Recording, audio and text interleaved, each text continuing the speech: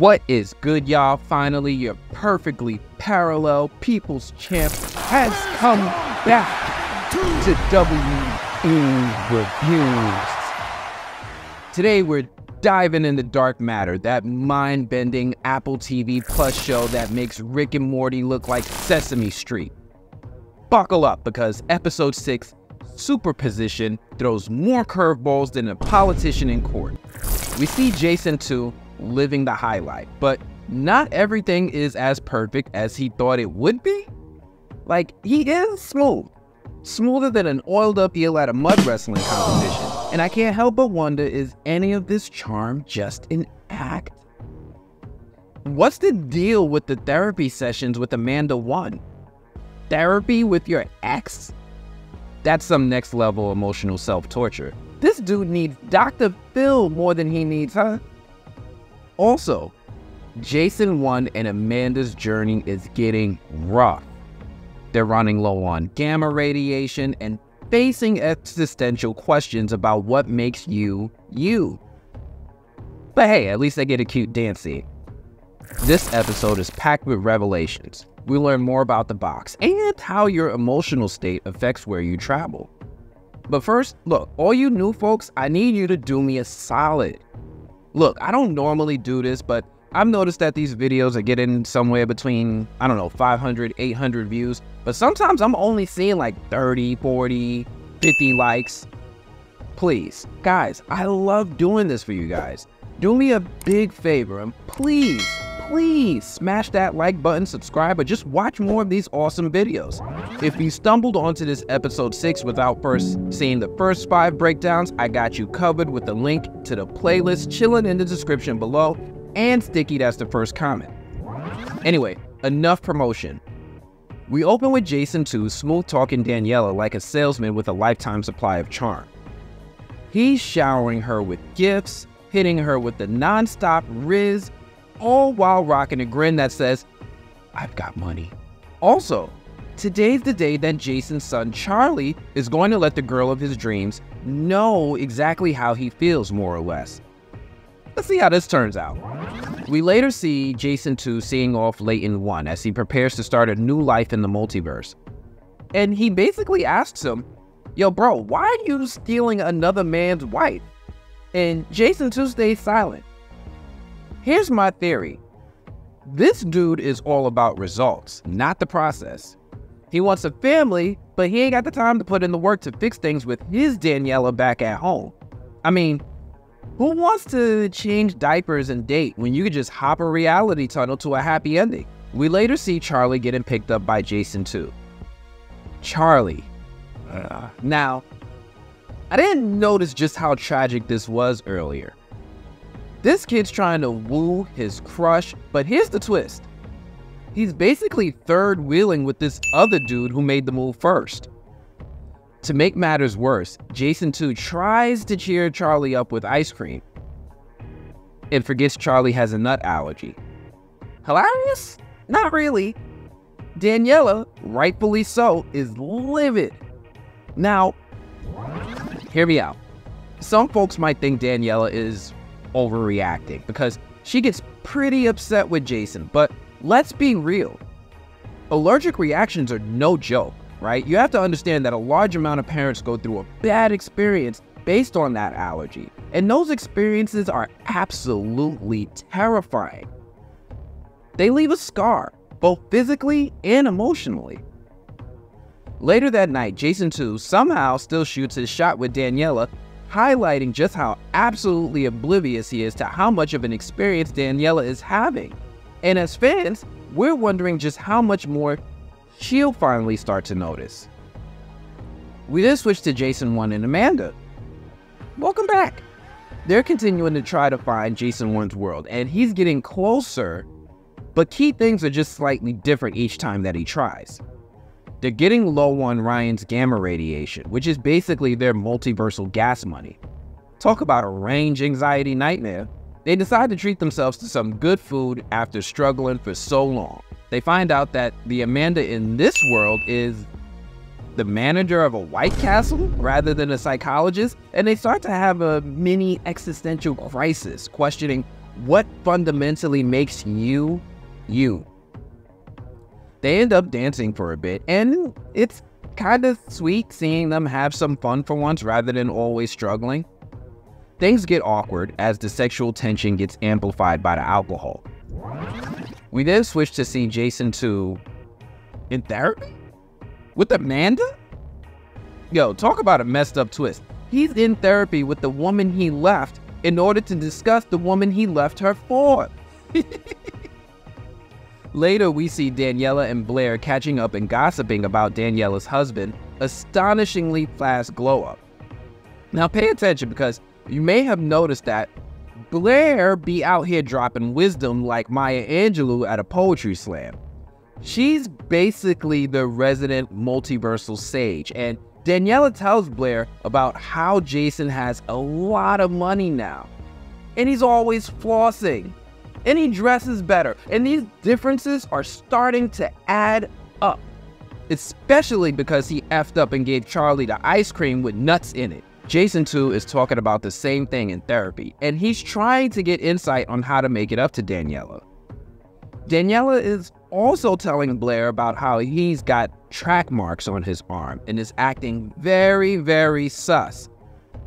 Blair starts spitting some wisdom and suggests that Daniela follow that ass.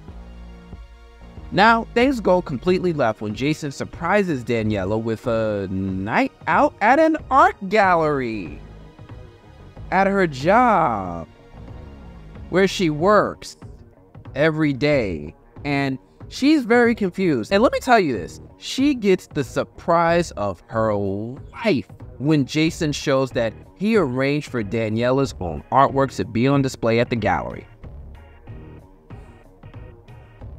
Daniela's furious, and rightfully so. And Jason 2 is clueless. He thinks he did something nice. This dude needs a reality check faster than you can say multiverse of mayhem. She explains just how humiliated she is that he violated her trust by taking something so personal of hers and putting it on display at an art gallery.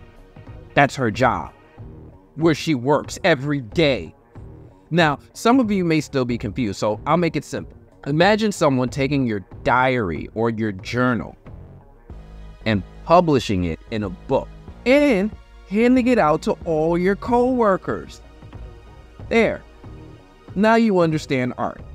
Jason 2 eats this loss hard. He drops Daniela off at the house and then drives off to go do who knows what in secret. But this time, Daniela's gonna follow that sage advice that she got from Blair earlier, and she's gonna follow that ass to the storage locker that Jason 2 has been maintaining since he arrived on this world. Daniela sneaks behind Jason 2 in this place, and she's even able to get her hands on an empty gamma radiation vial without breaking any rules punishable by law. For her, at least. We later see Daniela meeting up with Ryan later at his apartment, and is it me or is Ryan's apartment in this world the same place that Daniela was living in on Earth too? Anyway, she brings Ryan the empty vial and asks him, as a chemist, to figure out what was in it, and tells him that she found track marks on Jason 2's arm. We later see Jason 1 and Amanda 2 continuing their attempts to find Jason 1's world. This time they split up, giving Amanda some time to recover from making a move on Jason. Jason heads to Daniela's art gallery, and we see that Daniela is here with blonde hair. And I gotta admit, she doesn't look that bad with blonde hair. Jason chats her up for a bit before heading out. We then switch to see Amanda visiting the Amanda of this Earth, and she's seeing what kind of life she has. And wow, this Amanda seems so happy. This Amanda has a man and a kid and is seemingly living the life of the upper middle class. Amanda and Jason meet up later that night, and Jason admits as much when he tells her that he started understanding how Jason 2 did what he did, because this world that they've been visiting is so close to his, but not his, and he's getting tired. His world is a grain of sand on an infinite beach, and they're having a hard time locating it. Meanwhile, we switch back to Jason 2, back in therapy, whining about wanting to give up because he's been effing up. At this point, he can just go into the multiverse and do whatever he wants because why bother? And I gotta admit that my guy is sounding very Kang-like, and this Amanda starts calling him out on his BS too. We later see Ryan confronting Jason 2. The results are in, and he's finished examining the vial that Daniela gave him. He wants to know how Jason got a hold of his secret formula without stealing it, and wants to know what he's going to use it for. At first, Jason plays dumb, but after a few moments, he's like, F it, and offers to just show him what it's for. And just when you think this timeshare salesman has hit his quota, he brings Ryan to the box. And pay attention because this is when we get more clues about the box. They travel into the corridor and Jason explains that the box is a way for them to travel into a 5-dimensional probability space, and the vial is to help them compensate for things it hasn't evolved to comprehend. What looks like a corridor is actually the box repeating itself across all possible realities that share the same coordinates of space and time. He explains that each door contains an infinite amount of variations of the world we know, some subtly different and some more mind-blowing.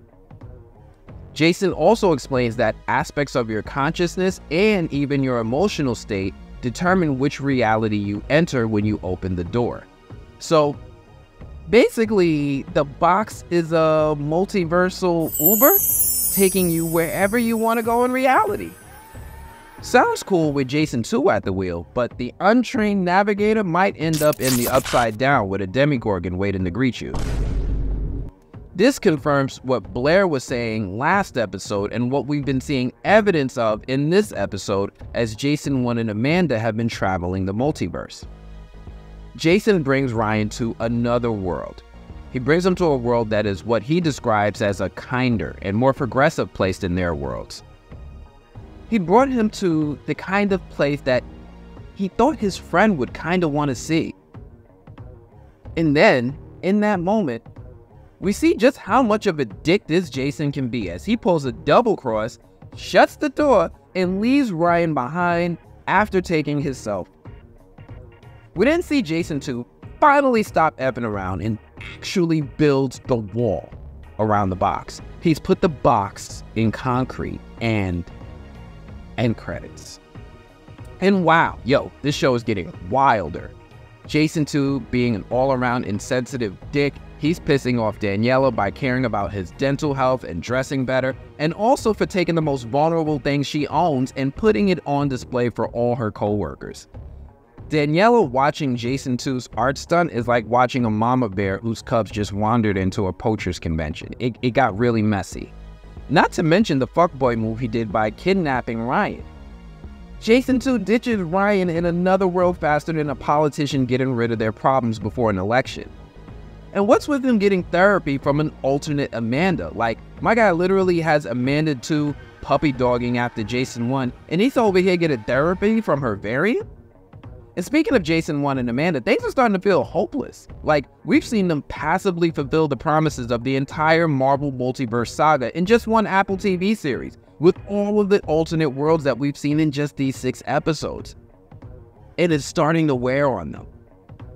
Alright, folks. That's all I've got for this one. If you're new here to the Fast and Funky Fun reviews, like I said earlier, please hit that like button, subscribe, and check us next week. Until then,